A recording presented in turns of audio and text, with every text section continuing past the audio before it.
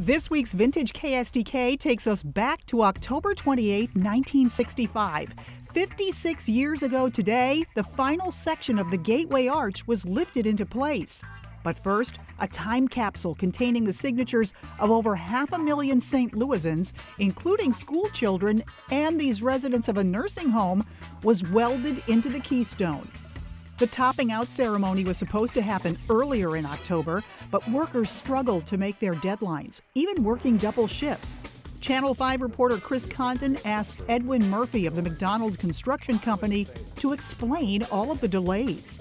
He thought that something might be wrong, that it wouldn't fit, and they would be embarrassed in front of this crowd. And this official replied, no, he thought it would fit. However, if it wouldn't fit, the least number of people there would make him happy. Finally, on October 28, 1965, with crowds and dignitaries in place, including Vice President Hubert Humphrey watching from a helicopter, crews were ready for the big moment. The keystone was hoisted high above the Mississippi. By noon on October 28th, the keystone was secured and our iconic Gateway Arch was complete.